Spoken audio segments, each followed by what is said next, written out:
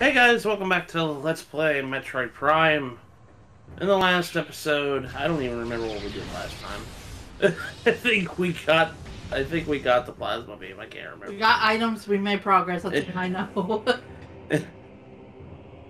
But that's about right. I think you were right. Yeah. I think we just got plasma, so now we're on our way back around to the phase-on mines. But before so, might as well get things. yeah, there's a lot of things that we can get right now. I mean, I could have probably gotten this a long time ago, but we were here in Chozo anyways, so we're gonna go up to Chozo ruins and just take care of things, because there's a beam combo you can get, and there's a bunch of upgrades that you need later, like late game upgrades for.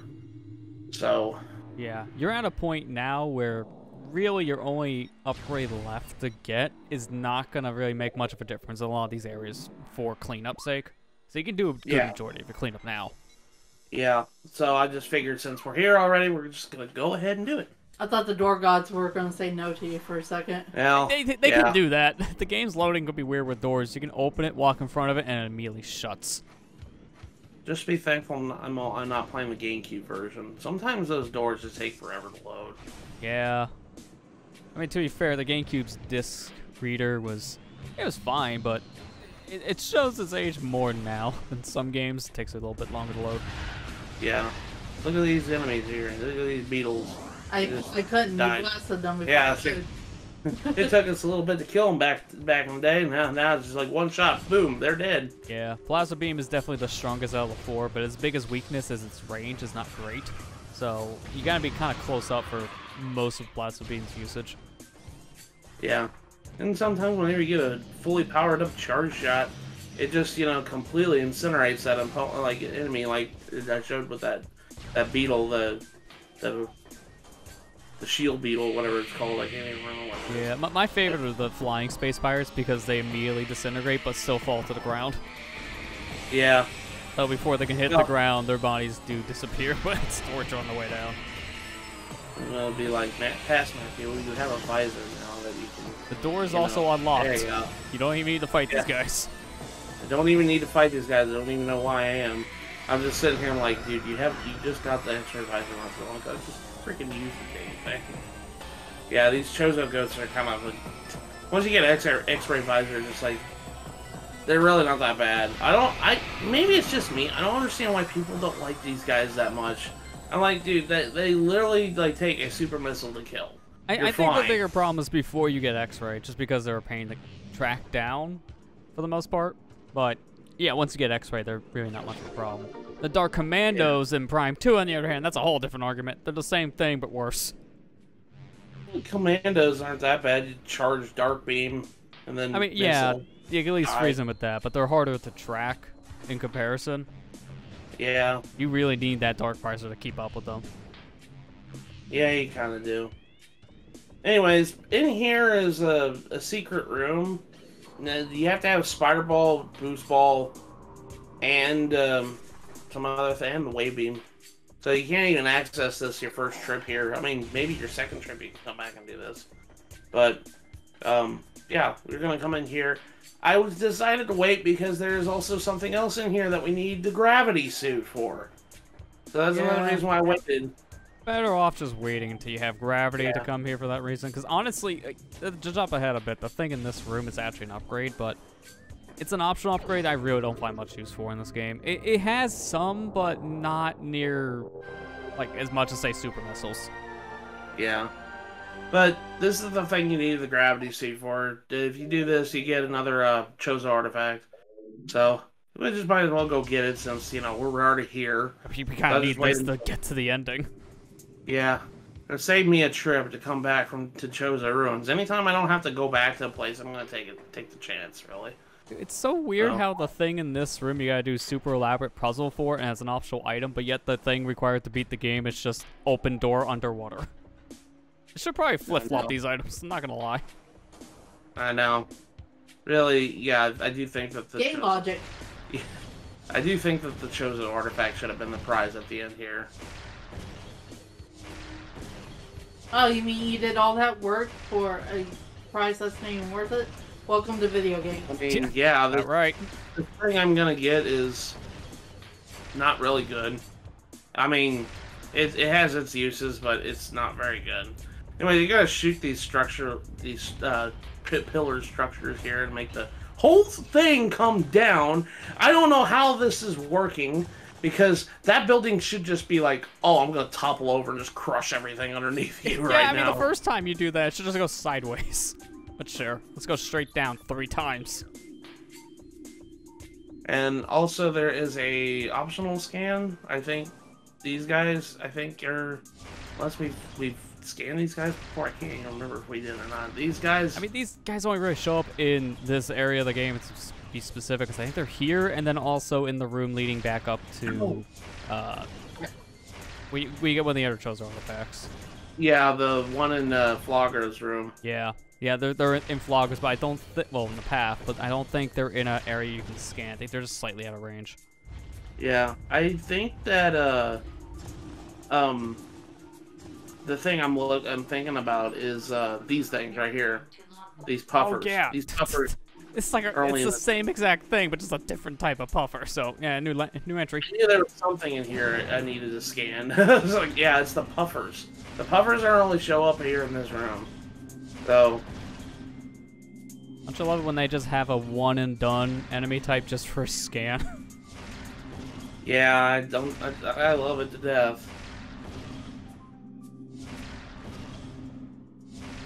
Thank goodness for these freaking Wii controls, making this part a little bit easier. Yeah. The problem is if you try to lock on and all the creatures are around these pillars, good luck with that. You're gonna be fine with them instead. So free aim makes this much better. And we get our optional thing. It's another missile upgrade, super missile combo.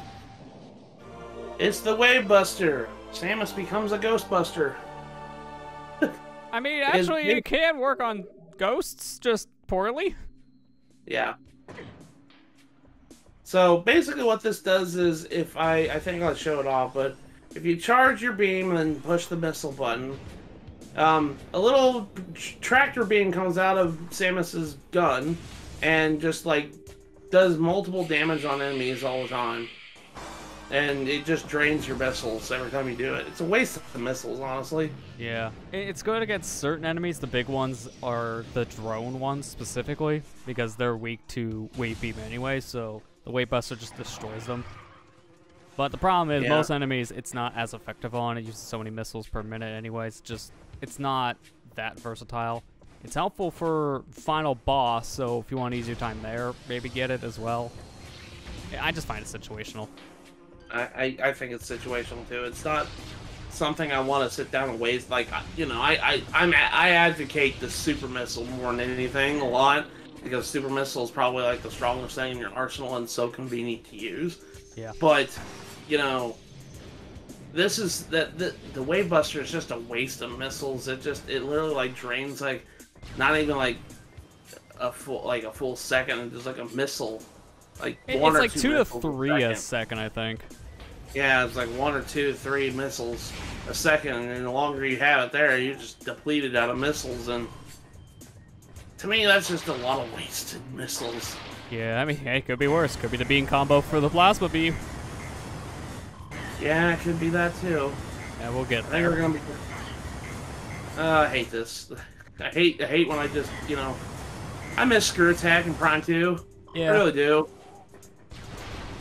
Screw Attack, that site's been dead for years. You're watching Screw Attack. But Oh, yeah, yeah, that's a platform that just does Death Battle, and only Death Battle. yeah. Not an evolution.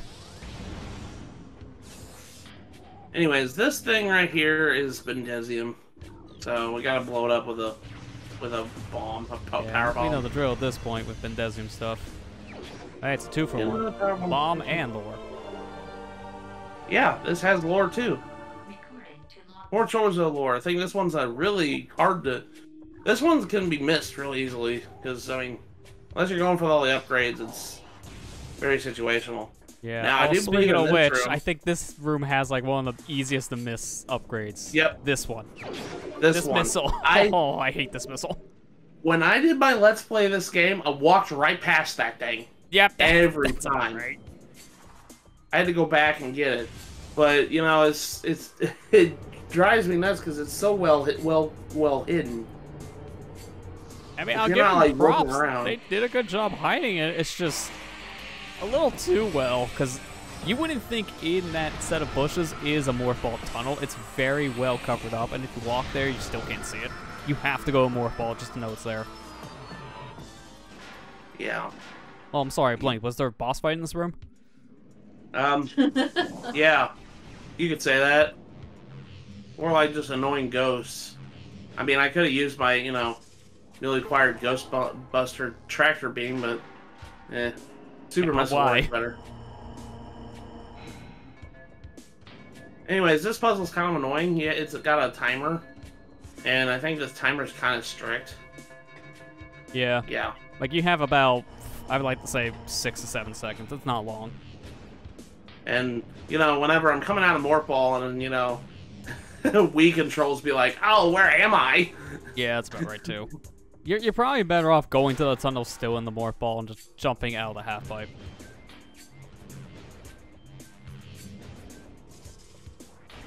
Alright, let's try this again. I unlocked the other one. There's another thing in this room that I just unlocked. Yeah, luckily that one's not timed. There we go. Now, a problem here, though, is if you have, say something like a Wavebuster controller in today's age where it has interference beyond belief and just randomly drops your inputs, not saying from personal experience, you have to do that whole puzzle again just to get back up there, because the elevator only activates with that set switch. Oh, that's stupid. Yeah, so hopefully you don't have a faulty controller. AK, don't use Wavebirds in today's age. Oh my gosh, everything causes interference with a Wavebird. Turn on the microwave and the controller disconnects.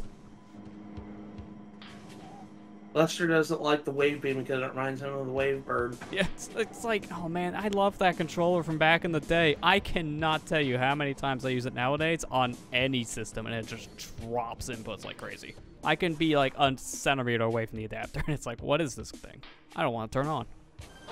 It just, By it's the very way, prone to interference. I think if you scan that grapple point there, it says it can only be reached from the other side of that room. I think if you try hard enough, you can get it. Yeah, no, you can actually reach it from any side, technically, but you have to be close to it. It's really hard to do, but it's possible. I don't know what I'm doing here. I'm just spinning around. I think you put your Wiimote down your leg. That's the classic, it's pointing off screen kind of circle. Yeah. I think I was trying to look at something. I'm trying to, like, plan my route out. But, yeah, just, that grapple point, if you, like I said, if you scan it, it says, oh, you can't get to this one because it's too far away. You're gonna have to go from the other side in order to get it. But, yeah, if you do a jump, a well-timed jump, you can get it. And now we're gonna go back into, I do believe, the furnace room. I think that's where we're going. Yeah, because there are some things there you can get now with power bombs. So you're gonna go there for one thing. I would imagine. I think that's. I'm trying to remember what else you still have to grab there. I think for the most part, it's just a power bomb expansion thing. Yeah, I don't know why. Freaking. Why do the Chozo ghosts show up there? Yeah. It drives me nuts. I mean, they show up the most in this area, but it makes sense canonically. It is kind of annoying after a while, though.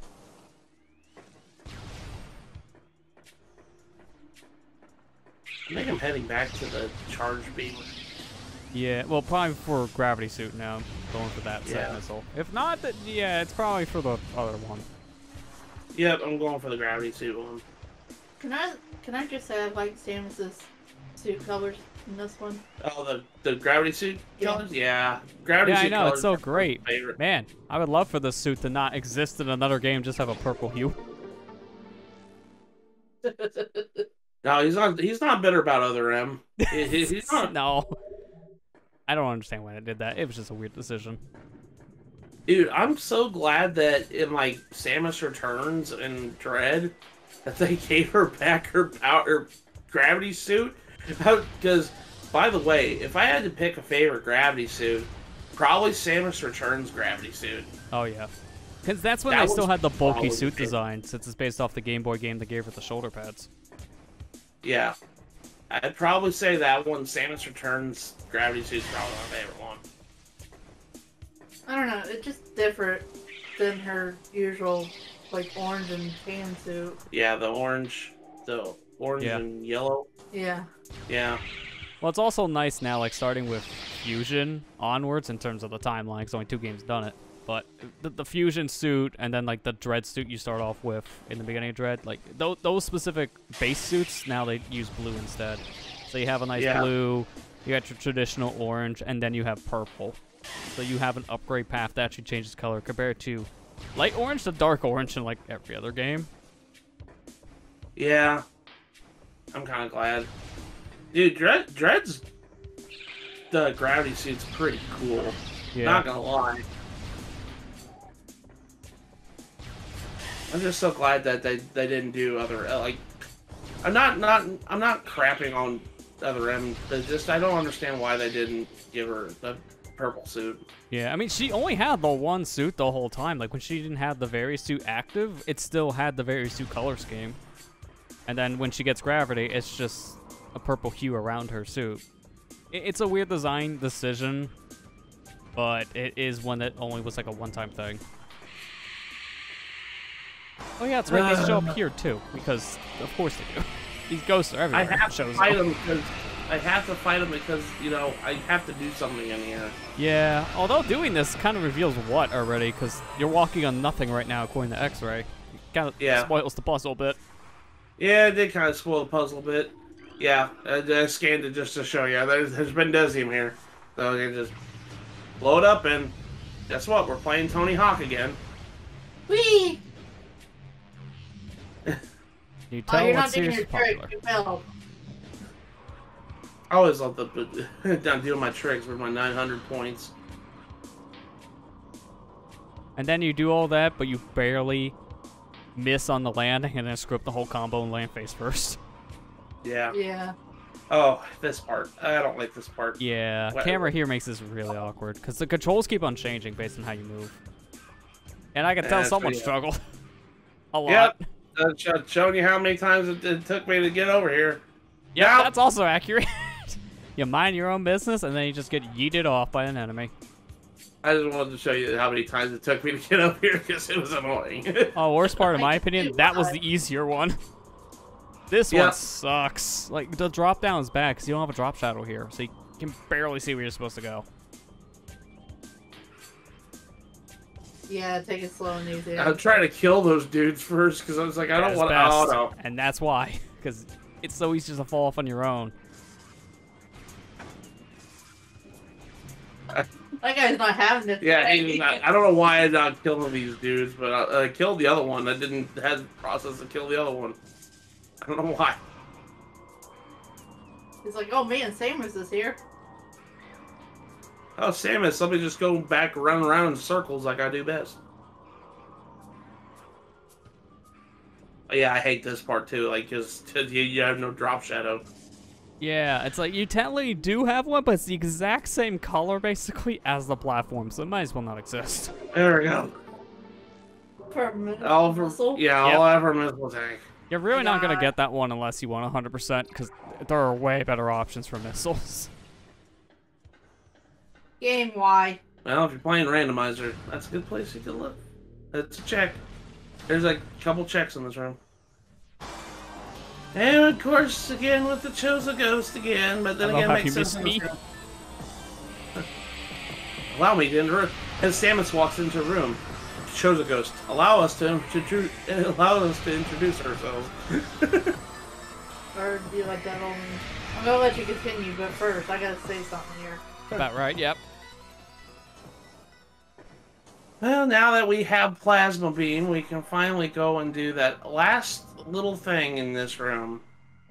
The first one was to reveal the passageway to that continued forward.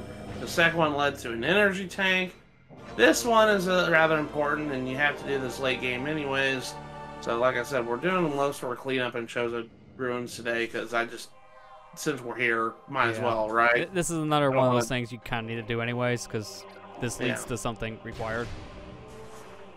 As you can imagine, by that, it's another artifact. Yep. As soon as Mr. Bowling Chozo moves out of the way, we can go down to that door, and that leads us to... He wants to go bowl. Why did they do this? You need the plasma beam to unlock an ice door. Why? Just use a plasma door. Yeah, it would have been better if they used I even highlighted plasma because it was like, oh, never mind. It's like, you needed the beam, and then we, like, rolled it back. It's like that wasn't intended to be an ice section to begin with, or, like, unlocked with the plasma. It's weird. I think we're only missing 1, 2, 3, yeah, 4, 5 more. 5 more artifacts, and then we got all the artifacts in the game. Yeah, and you always have all the scans, so you're like 92%. You need more items than scans now. Yeah. It does help, at least in the Prime games, you get a lot of your basic scans early on. So that percentage jumps in like the first hour or two. And now, I think we can try to make our trek back. I think we're done with Chozo Ruins now. I think we have officially gotten everything in this area, so... I think we're going to be heading back to Phazon Mines next time? If the door would load? I mean, if we're allowed to actually leave. I think we're going to actually go back to Phazon Mines now. So, the next episode, we're going to do just that. So, see you guys later. Or, let me spin in circles first.